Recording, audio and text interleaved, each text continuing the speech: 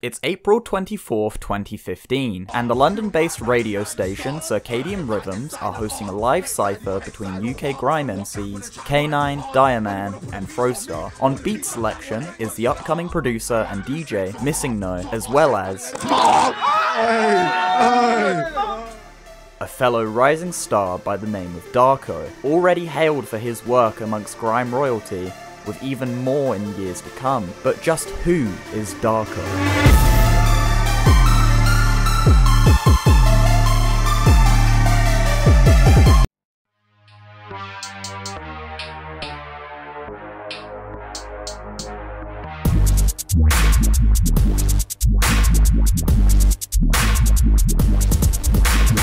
Born Davor Bakari, Dark0 grew up in northwest London. Some of his earliest memories growing up consisted of playing pirated video games that his dad would bring back from Pakistan, such as Doom 1, Doom 2, Heretic, and Hexen. He'd also gain an interest in garage music at a young age, listening to artists such as the London-based duo Oxide and Neutrino,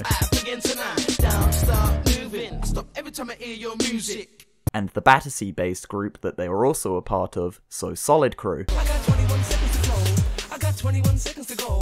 'Cause if you like me, let me know. Let me in the studio. I got 21 seconds before I got to go. This would also segue into his love of grime music, which he'd elaborate on in a 2014 interview with Noisy, stating, "Grime wasn't really a discovery for me. It just organically happened out of garage. That was not only the music that was popping, but the culture in my area of London. I used to listen to Oxide and Neutrino and So Solid a lot back in primary and secondary school, and they certainly had those flavors about them. Come to think of it, the first grime track I heard was by Oxide and Neutrino, Rap This. That was a big thing, because nothing sounded like that at all." By the time he was 17 years old, he'd also begin attending UK dubstep nights, such as the club night Forward during 2008. A club night originally hosted at the now defunct nightclub Plastic People in Shoreditch. Forward would not only be one of the cornerstones in establishing UK dubstep and grime, but would also provide a platform to upcoming producers at the time, such as Scream, Koki, Benga, and Marla. And by this point, Bakari would also be entrenched in grime music, listening to grime MCs such as Kano, some manners don't like me, they try and bad mind me when Kano comes to town, Gigs, shit's fucked 'cause my money ain't up, and I'm on the low, and Mr. Wong. Oh my god, it's Long Edge, Chinese boy, he's got on a long edge, moving fast every day with knowledge, 'cause I'm not double. It's unknown if Bakari had any prior experience in making music, but the first known release under his Dark0 alias would be in 2010, with the release of his first project, Serotonin EP. Most of this project would unfortunately be lost to time, with only one of the tracks I could find off of the project being the title track, and from what I can guess, it was potentially an ambient project. But if anyone potentially has a file copy of the EP, I'd appreciate the clarification if that's not the case. The following year, in 2011, would mark an encouragement for people to keep an eye on the upcoming producer, with the release of his future garage single, Highly.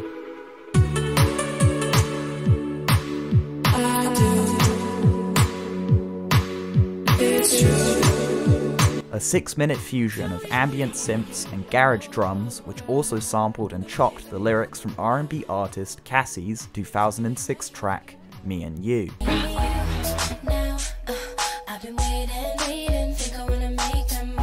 The single would start making the rounds online over the course of 2011 and 2012, with various remixes and edits of the track bringing further attention, such as the VIP mix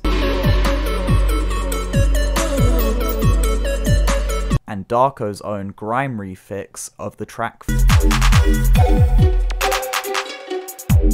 The grime refix would also attract the interest of former Vice journalist Ezra Marcus, later leading on to the aforementioned interview with the publication in 2014. 2013 would be his largest release of material so far, with a 15-track mixtape in July titled Zero, which would gain a sequel a few years later, and a 7-track EP, I Ain't a Sweet Boy, at the end of the year in November, both projects being a continuation of his future garage style. Unfortunately, both projects have now been taken off of most streaming platforms, and are most likely extremely hard to find copies of online today. Sadly, the only documentation of their existence so far being on the Rate Your Music website.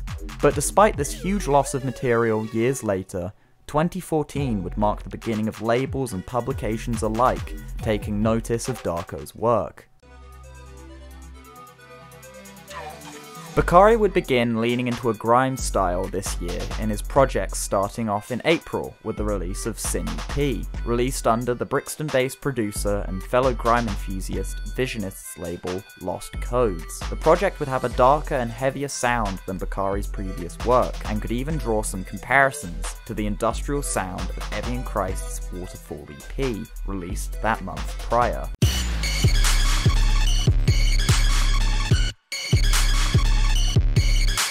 He'd then drop Fate EP 2 months later under Gobstopper Records, juxtaposing the darker grime sound of Sin EP with a lighter and more ethereal sound similar to the work of Black Cray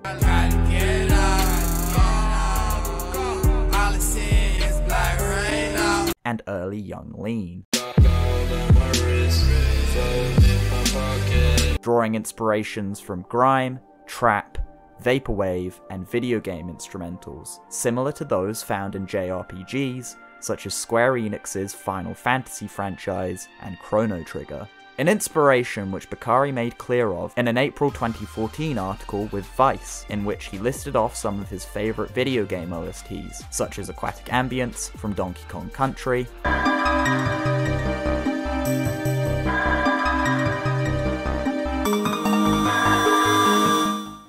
You Can Hear the Cry of the Planet from Final Fantasy VII,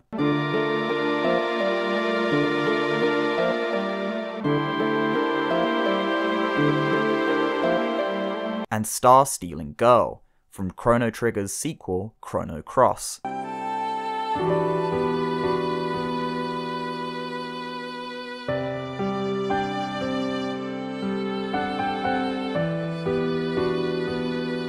Dark0 would make an interesting comment about this track in particular, which can also serve as foreshadowing for later in this video, stating, "Star Stealing Girl speaks to me on many, many levels, and to this day, I've never encountered a track that I've been more obsessed with from a video game. I don't even like sharing it around too much, because it's like it's my track to me. It's the perfect song. I want to make something this good one day. I just haven't got enough XP points yet." 9, you don't wanna war with. 9, you don't wanna war with. 9, you don't wanna war with. 9, you don't wanna war with. Man, I live too many, just put too many spine and fuck, I'm a K, your life is on a line, but you don't wanna war with K9. At the end of 2014, the West London grime MC K9 would release a free mixtape to the internet, titled Mad in the Cut. All tracks on the project had been executively recorded by Dark0. Before working on this project together, the two had met prior at Coco Camden, after being introduced by a mutual friend of theirs. They'd also both bond over being from West London and their mutual love for grime. Dark0 had also already known of K9 from his 2009 SBTV freestyle before they had met. Bars, I'm billing them. If they ain't from the hood, I ain't feeling them. Cash, I'm winning them. Look, you want beef with 9 and max, I'm bringing them. They'd then begin working on Mad in the Cut together at some point in 2014, recording the entirety of it within a week, with a DIY booth made of sweatshirts. The project would stand out for its dark production and its even darker subject matter, as K9 stuck out from other grime MCs. Instead of witty or often comedic bars that other MCs were spitting around that time, or participating in clash battles such as Lord of the Mics, K9 was rapping about the violence he had witnessed and grew up around. These lyrical conventions would become labelled as road rap, or what would now commonly be considered as UK drill music by today's standards. K9 would make this differentiation very clear in track 2 of Mad in the Cut, titled I Spit. I spit grime, off on the roads. I spit grime, off on the roads. I spit grime, off on the roads. So these grime MCs better know. The overall subject matter of the project would include topics of drug use, drug dealing, gang violence, and the struggles of living in London's council estates. However, the track that would stand out on the mixtape was K9's display of emotional vulnerability for the loss of a friend in track 6, also known as Stress. R.I.P. Vega. Life is dread, life is dread. While our best friend gets shot in the head. White man bang over blue in the red. However, bang over food and the bread. Had to bang over on you in the ends, cause he didn't come with the food that he said. Life is stress, life is stress. That's why I puff for the zoo to the cess. Stress was a track produced by Dark0 and Visionist. and served as the backing to K9's heartfelt letter to the loss of his best friend, MC Vega, who was murdered on July 3rd, 2011, after a gun had fired off near him, which resulted in the bullet ricocheting and hitting him. The track would also be accompanied by a music video directed by Jim Alexander, who started out producing minimalist music videos for the mysterious artists Triad God and Palmistry, which would end up catching the attention of members of SBE and Drain Gang, leading to a string of videos for Blade and collaboration with other directors such as Amal Gachard and others for the likes of Kero, Tyboy, and Young Lean. The video would be a mix of home videos recorded of a holiday to Gambia that K9 and Vega went on in 2002, along with footage shot with K9 in Vega's living room, as well as the graveyard where he was buried, being filmed and edited as organically as possible to give the audience an idea of who Vega was, and show the grief that K9 and many others were going through in the wake of his passing. VA, wish you were back. I don't wanna be here making this track. I just wanna be upstairs in your room with a split for the diesel bottle of Jack. I don't wanna be in your front room grieving, making tributes late in the evening. I don't wanna be having sleepless nights. Big Vega, I can't wait till I see him.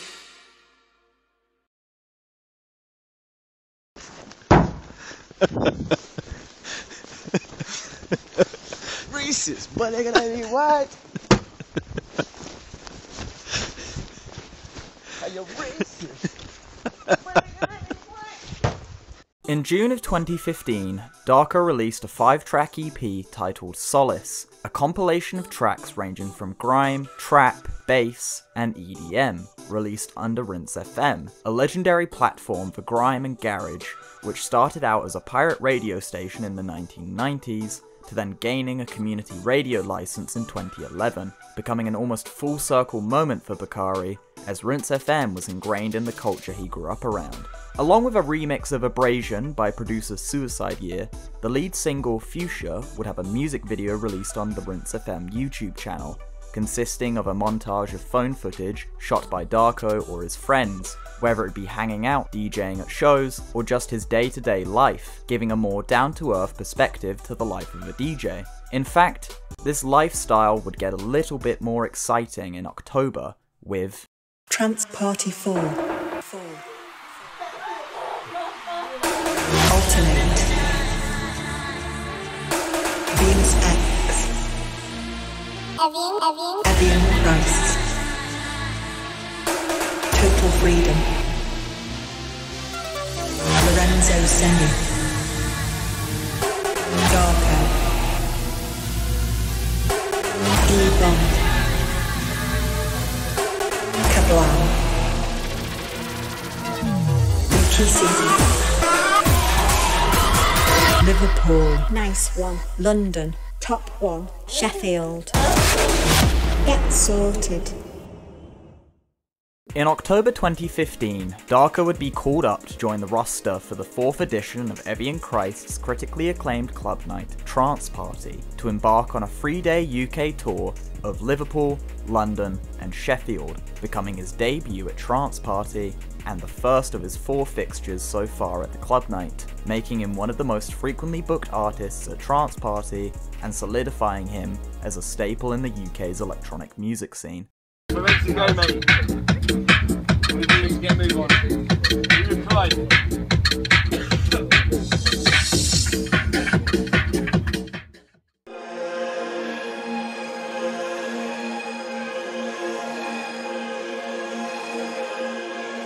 In October 2016, Dark0 signed with XL Records to release one project titled Oceana EP, a 4-track project which strayed towards a mixture of experimental electronic music with elements of trap. The lead single of the EP, Forever, would also have a music video released 4 days before the project's official release to promote it, consisting of CGI visuals which made reference to various pieces of media pop culture, such as Asuna from the popular manga and anime series Sword Art Online, Cloud and Tifa from Final Fantasy VII, the Energy Sword from the Halo franchise, and Noivern from Pokemon X and Y. However, the video would have a deeper meaning to Dark0 than just references to his favourite media. Speaking on it as a whole in an interview with The Fader, Dark0 stated, "The video represents the unconditional love I have for the city I've lived in forever, but knowing it's growing ever more one-sided, it's like that toxic relationship you just play along with because you don't know any better." Riding a hoverbike through the stars gets lonely, so fire up Dark0's latest project to keep you company. Adult Swim presents Dark0's Xenotype, 5 tracks of absolute joyriding bliss. Cruise on over to adultswim.com/Dark0, lock and load. And remember, get your brain serviced every 5,000 light years. Dark0 Xenotype, free from Adult Swim.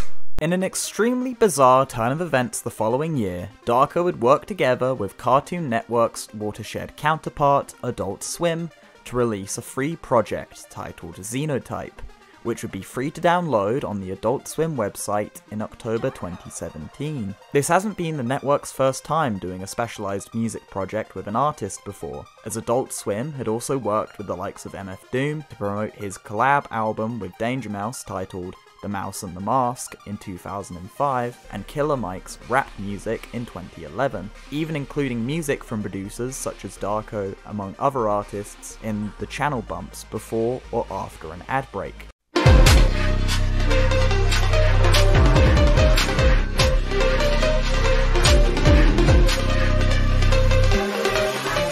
To coincide with this project as well, a music video for the ear-screeching Terror Gang would be released and debut on Adult Swim after an evening marathon of Samurai Jack.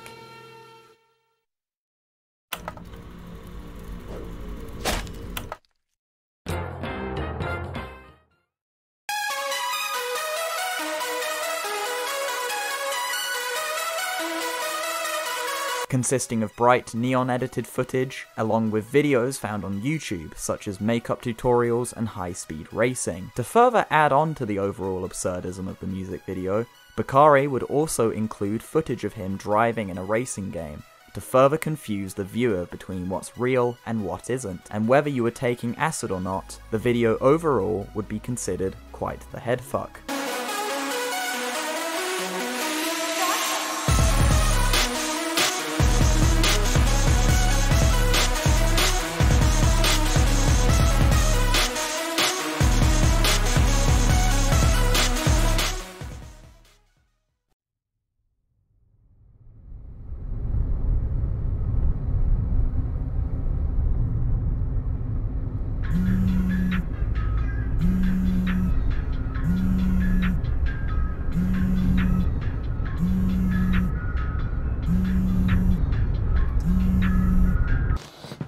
Yo man, what you saying?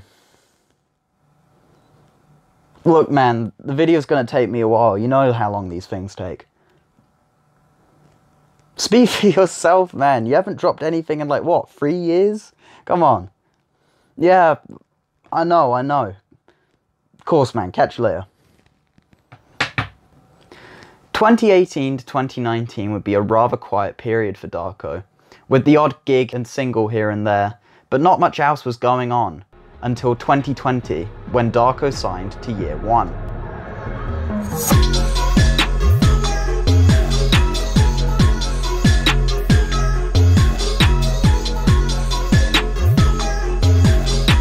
Dark0's musical career would further elevate after signing to the Swedish Year One label around mid-2019, most known for including the likes of Young Lean, Drain Gang and Viagra Boys in their artist roster. This new venture with the label would push Dark0's work to a wider audience, along with a new generation of listeners. Starting off in May 2020 with a guest mix for Malibu's NTS radio show United in Flames. He'd originally contribute to the show in 2018 when it was originally hosted on Radar Radio, but would later be exclusively moved to NTS in 2020. This move to NTS, combined with a high increase in people tuning in to the online station due to COVID lockdown, would make for perfect timing to introduce Dark0 to an international audience. He'd also gain a placement on Year One's first compilation tape, Rift 1, with the 4th track, Scrapyard 1 vs 2.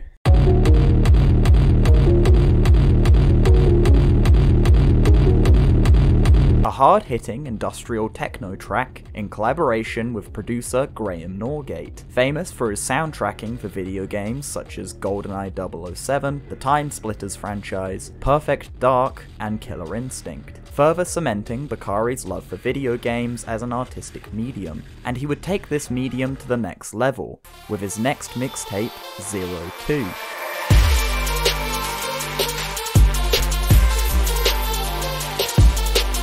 Released in August 2020 as his debut project under Year 1, and would feature the likes of Malibu, Visionist, and Zero Come-Ups. The mixtape would take on a world-building concept inspired by his love of video game soundtracks, to blend a mixture of trap, grime, trance, and ambient sounds to soundtrack a journey across a smog-ridden London, further reinforced by the smog-engulfed skyscraper depicted in the cover art for this project. But there was also something else worth noting in this project, which stood out from Dark0's previous work.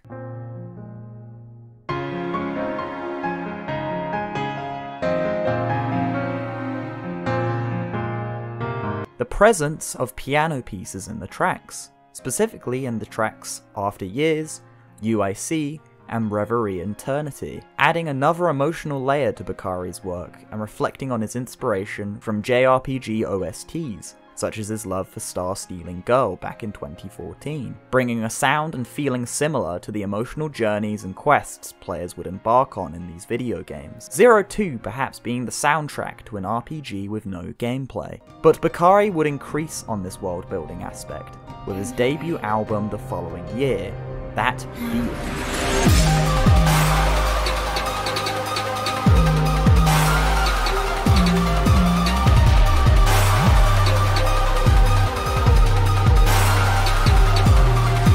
Released on June 4th, 2021, Eternity would be the crown jewel of Dark0's discography so far, taking world building to the next level by collaborating with artists Sibel Montet and Connor Chinoli to create his own fictional JRPG centered around 3 characters and the theme of friendship.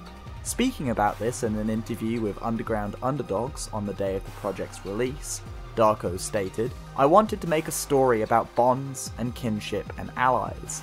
I think that whole theme of kinship really came to light over the last year, when we are relying more and more on the support of our friends virtually." Bakari would specifically draw this theme of friendship from the cast of Final Fantasy IX and other games in the franchise, and how they work together to end a conflict between 2 nations in the fictional world of Gaia. These themes and aesthetics from the Final Fantasy franchise would reflect heavily in the concept designs of the characters. The music video for the lead single, Shining Star, the Eternity.io website, and the art booklet, CD, and t-shirt which fans could purchase, and overall heavily soundtracked to the grandiose mix of trance, EDM, and trap in the album to bring the whole thing together into one immense package. Dark0 was at the top of his game by this point, infusing everything he held dear to create an album that was loved by critics and fans alike. Whether it to be listened to in your bedroom or on the dance floor, Eternity had cemented its place as a hallmark for the future of electronic music. And it was time for Dark0 to take a victory lap across the clubs and ensure that Eternity would live up to its name. Good, good, very good. Mr. Dark0.